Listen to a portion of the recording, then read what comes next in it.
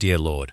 each day I'm thankful for the gift of life and all blessings you have given me and my family, and may I use all this to continuously praise and honor your greatness.